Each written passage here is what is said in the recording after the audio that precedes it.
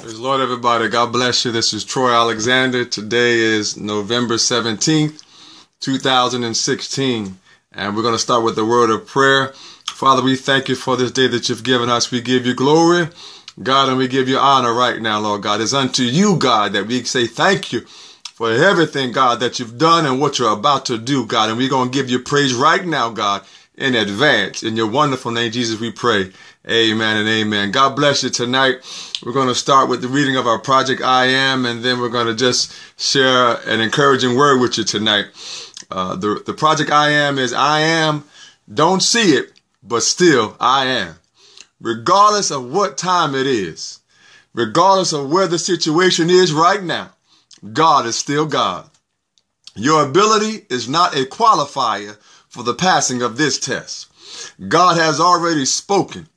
And it is the only prerequisite that needs to exist. Because when you trust in that and you lift your hands anyhow, that is called faith. There is no one else that is greater than God. I don't care what it is. God is greater. Let me make it very clear. God has the final say, period. I hear what they say. I hear what they say, but God's going to have the last say. Even at the cross, he still had all power. When he was in the tomb, Jesus still had all power because he is all powerful. All power is in his hand. And he went on to say this, just to make sure that they understood, he decided to get up out the tomb to let them know that all power belongs to him. Then he went on to say, God made you a promise. So get ready. Why? Because it's about to show up. The promises of God is about to show up in your life. I'm coming from the book of Numbers tonight, chapter 20, and I'm going to read verse 7 and 8. And it says, And the Lord spake unto Moses, saying, Take the rod and gather thou the assembly together, thou and Aaron, thy brother, and speak ye unto the rock before their eyes, and it shall give forth water, and thou shalt bring forth them unto the water out of the rock, so that thou give to the congregation and their beasts to drink. Let me make it very clear. The Lord told Moses to go to the rock and to speak to the rock. Now, he was talking to him and Aaron. Now, listen, what they did is another story. But the point is, God told them to go to the rock. What they needed came from the rock. It didn't come from over there. Didn't come from over there. Sometimes we think that it's got to come this way or got to come that way. God said, I am the way. And whatever way God tells you to go, you just go. May not sound right, may not even look right, but if God said go, you better go. God told them to go to the rock, and the water came out the rock. At the end of the day, their thirst was quenched, so were their beasts quenched. God allowed the water to come from the rock. Let me say that again. The water came from the rock. He made the rock a faucet. Like we turn it on here now in the kitchen or in the back. The Lord made the rock a faucet. Because why? Because God's word went forth. When God's word goes forth, something's got to move. It may be designed for that, but God can make it designed for this. God knows what you have need of. God said, I will supply what? Your every need, what? According to his riches and glory. Whatever you need from God, God said it's already done.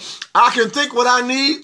You can think what you need. But what we need is God. Because when we got God and God's got us, everything's going to be taken care of. God said, I am your Jehovah Jireh. I am your provider. God said, not today, but tomorrow too. And the next day, whatever you need, God said, I got it. I got one more thing and I'm almost done. Just like God made the rock a faucet, he can make your TV an ATM machine. God can just let money come out of it if you want to. I'm telling you, I believe him just like that. I need you to believe him just like that. Whatever you need, God is going to provide. I remember one time I went back and I looked and I had so much money. I went back and looked again and God doubled it. I'm telling you, I'm a witness. I saw God double what I had. God said, I'm going to double and triple what you got. So you just got to hold on to God. God knows what you have need of. And God said, I'm never late. I don't care what time it is. I am never late. I am always on time. And I'm going to say this last thing. There was one man.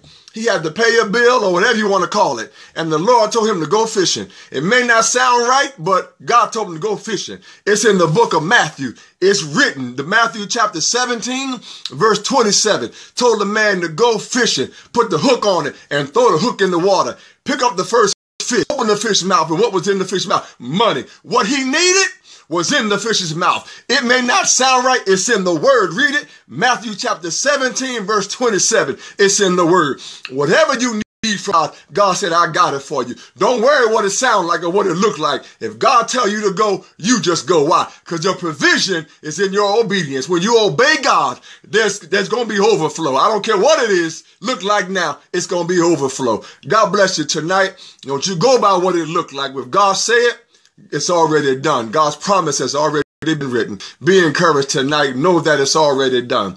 Know that God has everything that he has with your name on it. Just hold on in Jesus' name. God bless you, and we love you.